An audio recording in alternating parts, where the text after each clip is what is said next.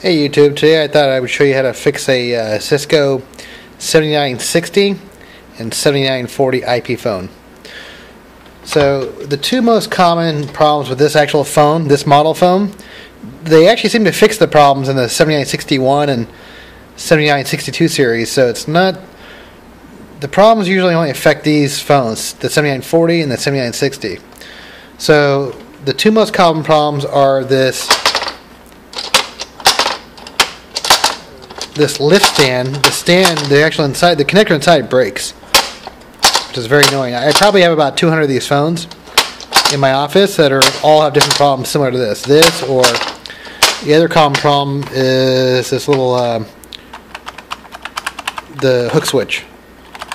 So you take your handset off the phone and it doesn't go off hook and you can't make a phone call.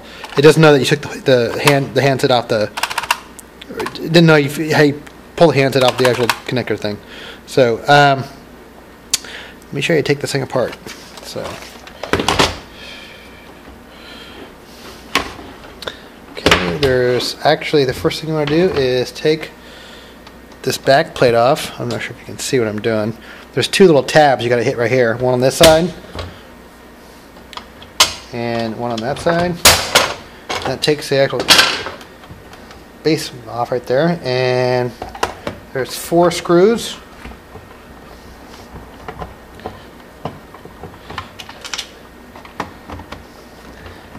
And there's 2 more screws under these little like rubber tabs. You just gotta peel it back and get to the screw.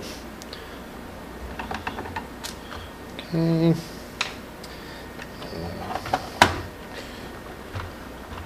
Screw. Now, best to get the screws out while you're trying to pull this out. Let's see, make sure I get that all out. This one's still stuck in there.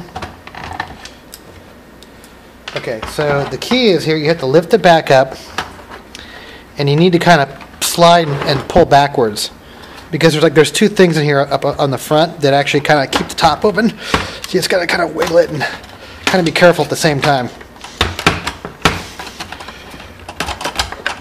There we go. There we go. Okay.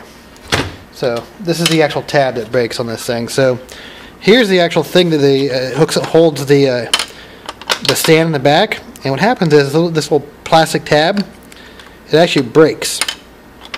So what you can do is either super glue this tab back on there. Some people I've seen put tape on there, or you can just buy a new one, and the new one probably costs about $3. So you can go online, just do a Google search, and you can find them. About $3.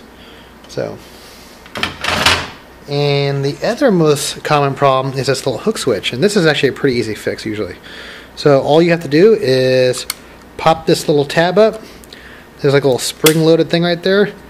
Pop the tab up, and you can clean this contact right here. So sometimes what you can do is get a little Q-tip in there with a little cotton or like a little alcohol, and slide it up under there.